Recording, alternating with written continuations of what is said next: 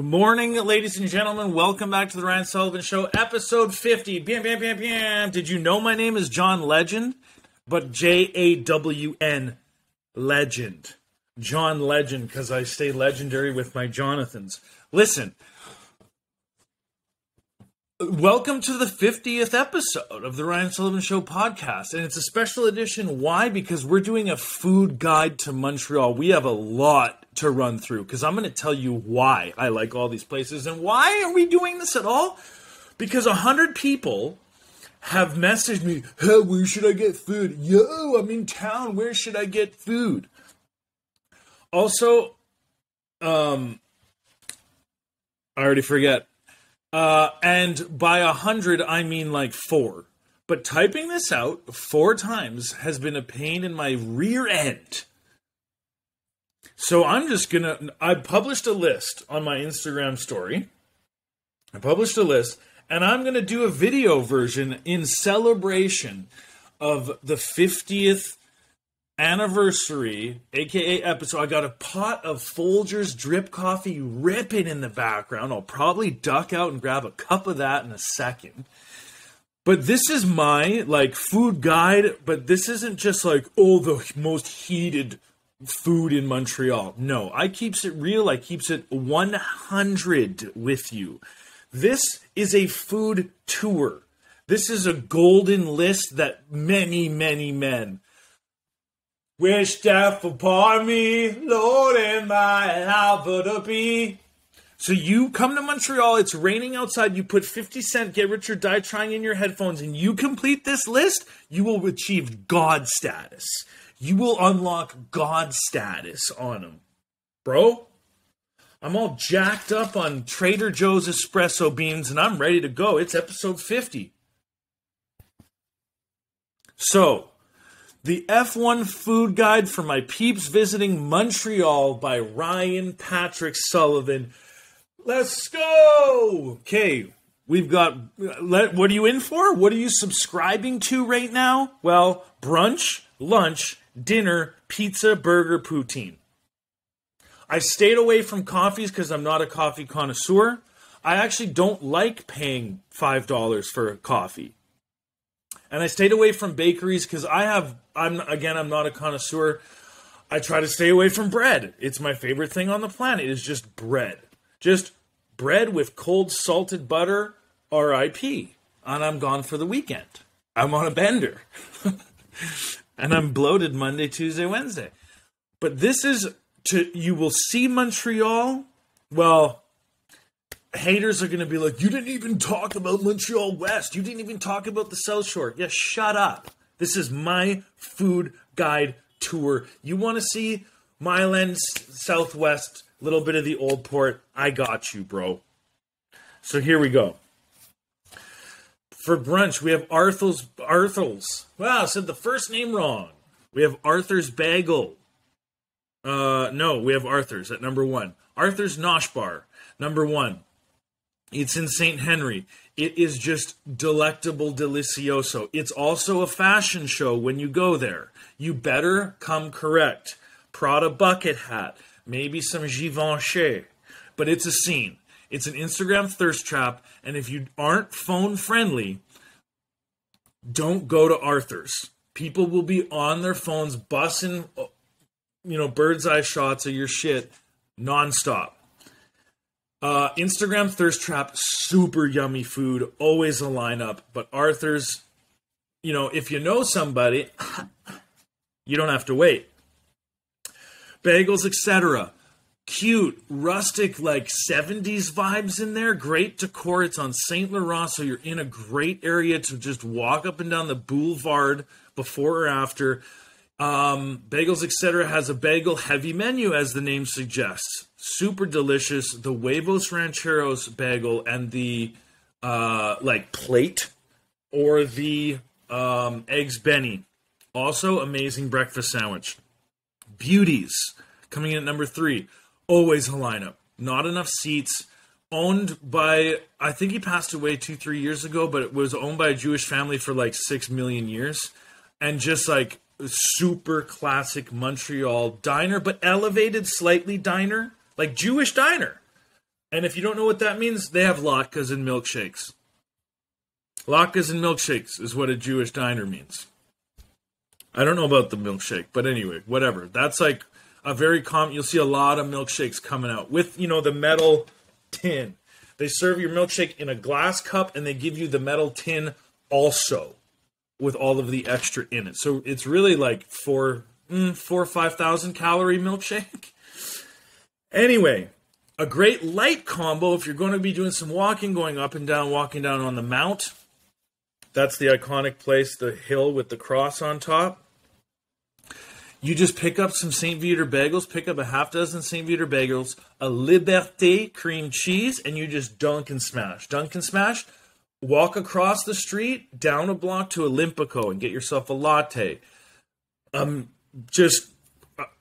of the first thing I did when I moved here was someone was like, you got to go to Olympico. And I went to Olympico. It was summer. It was June. The Habs were in the playoffs, and I got an iced latte. And I was like, wow, I love this place. And then classic diner vibes, Southwest, pop on down to Green Spot in St. Henry. Busy, but quick turnout, pumping them out. You slide in there, you can get everything from a smoked meat sandwich to a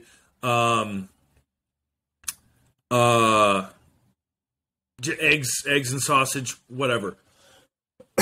Diner vibes. Breakfast, lunch, dinner. It's always open. It's not 24 hours, but like kind of is type place, Greasy Spoon also ranks on the Poutine list. But Green Spot has... anyway, we got to keep it moving here.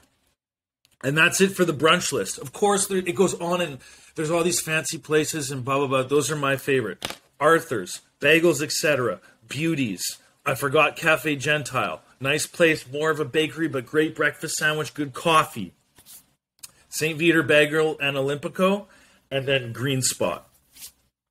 Also, bonus round, if you happen to be in Point St. Charles, which you probably aren't, but if you are, my favorite breakfast sandwich in Montreal is at Clarke Cafe. Clarke Cafe. But Clarke Cafe is on my lunch list, so double feature, fuck it. Clarke Cafe, best breakfast sandwich in Montreal. For lunch, we start talking about lunch? We talking about lunch now, doggy? Well, Ramados.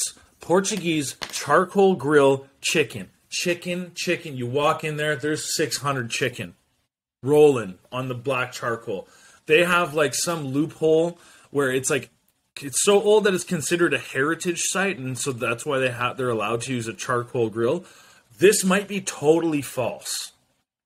Don't quote me on this. Don't call up CBC News, The Passionate Eye. I don't know if that's true, but I think it is. It's just been around because typically you're not allowed to have a charcoal fucking fire pit inside because fires. But Ramados Portuguese chicken, ridiculous. And then you get the creme little diskies, the creme little, a tart. The Portuguese tarts, forget the name, bang-tastic. Patati patata, number 2. Love this spot. Cornwall, capacity for 8 people in there. Standing up. It's a club bathroom in there. Their sole sandwich with side of poutine and a Diet Coke for lunch. There's a little tiny park across the street. Forget about it. One of the greatest Montreal lunches that exist. Serrano. Portuguese again, but they do the rotisserie spit. It's on St. Viateur. You will see them spinning in the window and you'll know you are home. They have an insane Chris sandwich, so thigh sandwich, chicken sandwich. Also, unsung hero, and for like $4.50 you can get the sausage sandwich. Portuguese sausage, cut up lettuce, tomato, onion, spicy mayo. Oh, ultimate fresh roll. The fresh rolls at Serrano really do it. And you can hear when they cut into it that amazing. Olive and gourmando, if you're in the Old Port, which most of you fucking yuppies probably are. Olive and Gourmando's really good. Their Cubano sausage is second to none. They have a great soup program. They have pastries. They have it all. It's a tourist trap. It's really good, though. But you're spending $40 on a sandwich and a beverage. But Old Port, what are you going to do? What are you going to do? Épicerie Lulu, new spot, right in my neighborhood. Might go there today. Lebanese spot. Amazing. I've had it just once, but it's an authentic Lebanese spot that goes toe-to-toe with one of my other favorite lunch spots or Lebanese spots in the city, which is Omnivore. Same thing. The Omnivore Zhazh wrap is one of my favorite things to eat in this city. It's a cylinder. It's a barrel of flavor. You know, you go to these shawarma spots or these, I don't know, and you just get a football. They give you a football, and you open it up, and the first bite's great, but you're 3-4 bites in, and the thing is just... It comes inside out. It's like the alien in Alien coming out the belly. And you're like, for fuck's sakes. And you're RIP to your breath at both of those spots. But Épicerie Lulu is beautiful. It's new. I went there. I reviewed it. They loved the video. I got to leave my personal stuff aside for this. But whatever. I'm giving you my experience. They DM me. They're like, yo, thank you so much for the video. Very fire. Check them out. Go get a chicken shawarma at Lulu. We'll talk a little bit about chicken sandwiches. You want fried chicken? Okay. Jack Lecoq and Bucky Roosters. Jack Lecoq and Bucky Roosters, very similar product, not similar price. Bucky Roosters does have a little bit more power in the flavor department, in the ingredients department, but the price... You're not coming out of Bucky Roosters for less than $50 usually. And Jack Lecoq is like almost the same. So pick your poison, right? Both are amazing.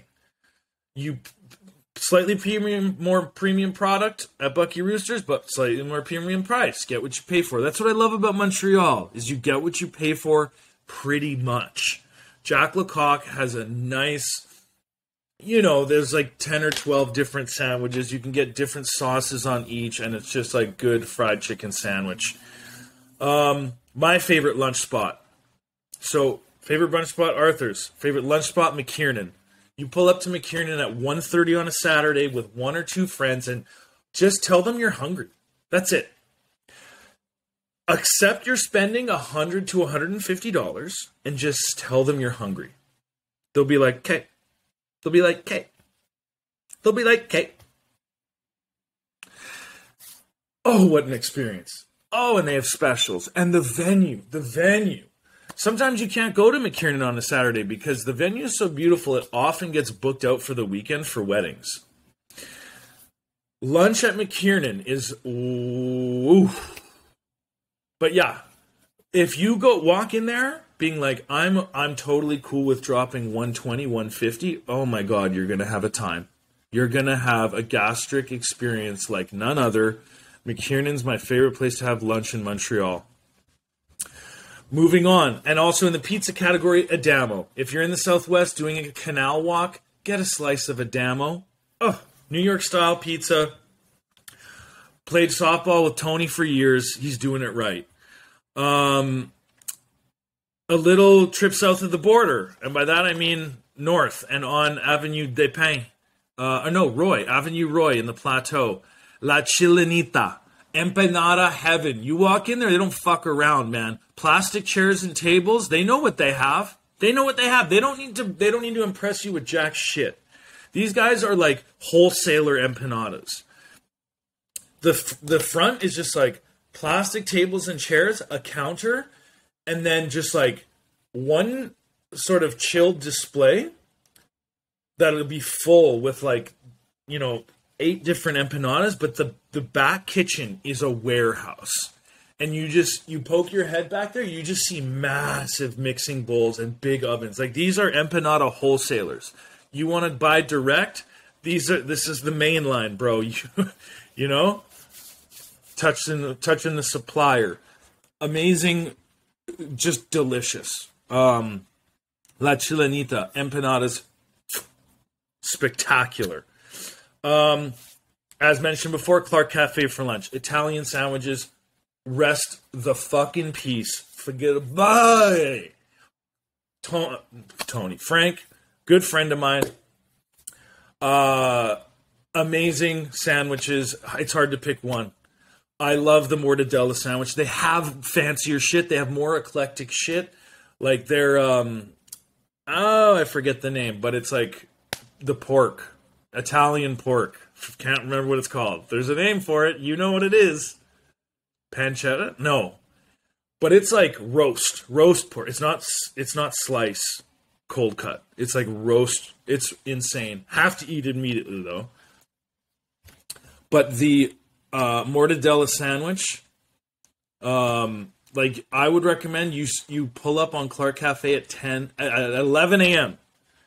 Grab yourself a mortadella sandwich, a pastry, a coffee, walk from Clarke Cafe to the Old Port, have your coffee, get to the Old Port, eat your mortadella. Eat your mortadella in the Old Port. Forget about it. Petit, also in the Southwest. Just a good Vietnamese spot. It's a bit fusiony, like white people Vietnamese, but it's just so yummy, dude. Like they charbroil the chicken. Their chicken, I forget what it's called. I think it's called Sunrise Chicken. I don't know why. It's sun is somewhere in the title. It's not a breakfast thing. But vermicelli noodle, some veggie, some beans in there, green beans, and the chicken is really, really good. We got to keep it moving. Caribbean, Seasoned Dreams. There's a few, but on my list here, it's Seasoned Dreams. Great jerk chicken, great mac and cheese, great fries. I mean, coma, you are dead after it. You are dead. But if you want some good Caribbean food, Haitian, Seasoned Dreams, very good. Montreal, I don't know enough about Haitian, and I should. There's a massive Haitian population here, and so there's a lot of Haitian options. And I know of a few, Boom Jays as well, and then there's Berg's, which I thought for like a year walking past it every day was a burger joint. It's not. It's a Caribbean joint. And Berg's is funny because they know how good their food is and they treat you like shit. And you kind of love that, don't you? You walk in and they're like, ugh. You know? And you're like, please, can you serve me? And they're like, what do you want? And it's walk in, walk out only. On to the dinners. Tuck shop. Number one. If someone's like, here's daddy's credit card, where do you want to go for dinner? Tuck shop. You're spending a couple hundo. But you walk in there, and they are so nice, and the environment is so... It's small. There's maybe 40 people capacity. The food and the staff, and the oysters, and the steak frite, and the specials. Last time I was there, I was like, I don't like eggplant. Well, now I do. This is a restaurant that will change your mind about food that you're not sure about. That night, the last time I went, I was never a fan of eggplant, and I was never a fan of raw tuna. Like them now. Like them now. Amazing staff. Gorgeous food. Gorgeous food. Also in the higher end, like Montreal, like gastro, French bistro cuisine. You have Garde Manger, Chuck Hughes' spot. Just Yumtown. Same thing as Tuck Shop. Just like Premier Eats. Maison Publique, same thing. Maison Publique has an authenticity that I've never seen anywhere else. You will see one of the... like, I went there one time, and one of the chefs... like, there's something about Montreal... like, other cities, Calgary, Vancouver, Toronto, like... fancy, like, expensive cuisine is so exclusive. It's so elite. It's so... the decor and everything, like, you feel uptight. Montreal doesn't do that to you. You can have that. But, like, the world-renowned, like, highly sought-after Montreal restaurants, like dinner restaurants, are... so real. Like, it's real people, it's real service. They take their shit seriously. Don't get me wrong. It's not casual. But like I went to Maison Publique one time and the guy was roasting lobster on the sidewalk. On a cooker on the sidewalk. Take it easy. And if you're into wine lists, all these places dude, Quebec and wine lists, like it's dime a dozen. You need like whatever.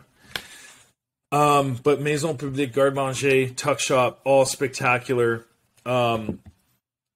There's an honorable mention there to Joe Beef. Liverpool House, same thing. It's one of those places you got to reserve three months in advance if you want a table before 9:30. You can slide in for last service when the staff is cranky and shitty and they've been up for 2 days doing whatever. But yes, honorable mentions to those places. McKiernan also for dinner. Two-time show up. McKiernan's, I think, my favorite place to eat in the city. Sate Brothers in the Southwest. Asian fusion. Bomb food. Super good. I gotta hurry up on this list. Kazu. Kazu should be top of list. It is a gem. Kazu is Japanese cuisine. It's not sushi. It's Japanese food. I don't know how to explain it because I'm not that well traveled. I'll admit. But go get your head blown off at Kazu, bro. You will be like, you'll look at the menu, you'll be like, I don't know what this stuff is. But just order a bunch of different things and you'll be like, what the hell? Like people who move away from Montreal and then come back to visit, go to Kazu. Not Joshin. I haven't been there in a few years. Reminds me, I got to get back. That's the dinner list. Oh, Loïc. No, I forgot a bunch. Loïc, amazing. Outstanding. Also on the burger list. Loïc has great food. It started as a wine bar, but they have a kitchen that will fucking get you, and you'll be like, suck a motherfucker. The food here, it is a bar that turned into a restaurant, and now it's a restaurant. You know what I'm saying? Because the shit popped in so hard. L'Express, French cuisine in the plateau, also on the list, and then sumac, Middle Eastern dining. Very good. On to the fun stuff. We covered brunch, lunch, and dinner. We've now got pizza, and we start things off with Adamo, which I think is in the lunch list. Yeah, New York slice. Honestly, my favorite pizza is not in Montreal, and trust me when I say I love pizza. I've tried many types. My favorite pizza is in Calgary, Alberta, by the name of Gus's Pizza. But in Montreal, Adamo Pizza, Cafe Gentile, and Tony's. All a bit different. So you've got Italian, Jewish, and then like Tony's is like trendy, like Instagram pizza. Like it's amazing. That's not shade, by the way. But like oily, like burnt, cuppy pepperonis, and just like when you see Tony's on Instagram, you're like, oh, god damn. You know? So juicy. So there's your Italian, Jewish, hipster. What else you need, bro? Call it how I see it. None of it's shade. Burgers. Dic Anne's. You gotta go to Dic Anne's. It's been around since 52 or something like that. Opened up after the war. It's a flat burger. They press their buns. It comes swimming in gravy. I don't know how to explain it. You have to go to Dic Anne's, though. It's very good. I got the wrong burger the first time I went there, and I think I gave it like a 7 out of 10. But you go and get the double cheeseburger. Don't fuck around with lettuce and stuff, because your burger's swimming in gravy. Not swimming. Your burger is atop gravy. Anyways, you got to go to Dic Anne's. Loïc has a sensational burger. Like, and that's what's fire about Loïc is it's like you don't necessarily go there. I don't know. It's changed now though. You do go there for the food now, but like because it had to earn its stripes with their food, they worked hard. Anyway, it's dope. Burger list continues. Dépanneur le pick-up. You're up there, Saint Zotique, dope ass street name.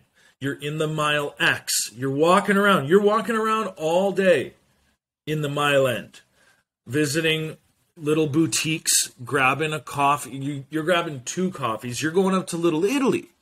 You're going up to Little Italy to check it out, and maybe you do dinner in Little Italy, but you're grabbing lunch at Dep Le Pick-Up, and it's a Dic Anne. It's a corner store that has sandwiches and burgers, and they, like, it's just one of those hidden gems, like diners, drive-ins, and drives type shit, you know, where, like, they just got some fire-ass, like, Michelin star chef in the kitchen, and it goes extremely hard.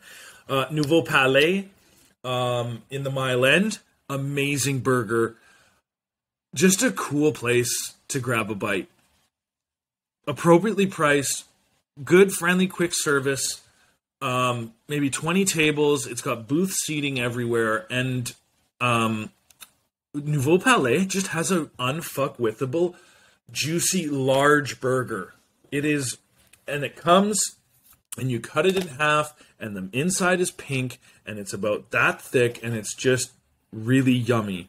And like a beef burger, bro. And then Uniburger, if you want a smash burger, Uniburger. Your smash burger's at Uniburger, bro. Enough said. It's your Shake Shack. It's your Montreal Shake Shack. Enough said.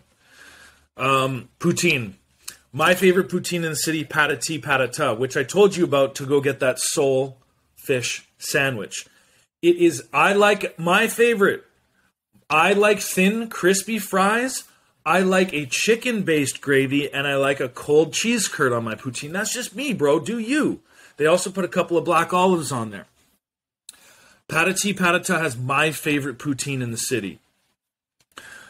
So that's my fave, and that's the niche. That's for the connoisseur. You know what I'm saying? You don't want to enter, a deep sleep after a poutine. Go to Patati patata.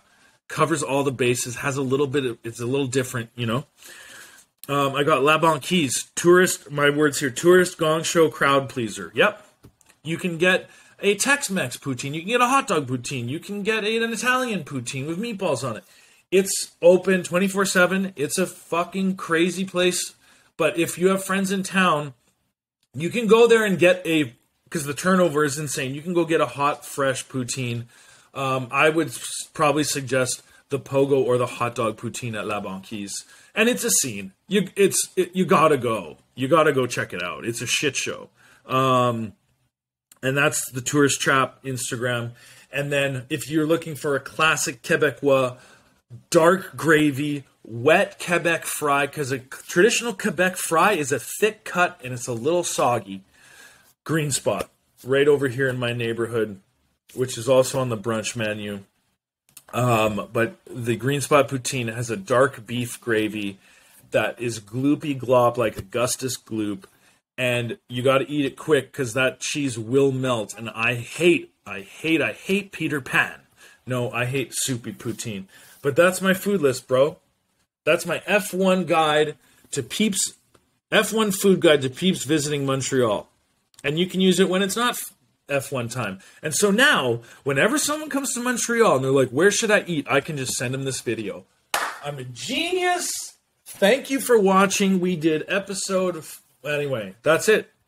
Montreal food tour guide. Okay? I didn't talk much about the locations, but if you visit the places on this list, and I'll put it in the caption of this video for YouTube, you will see a great cross-section of Montreal. And you can take that with you. Okay? All right. Peace.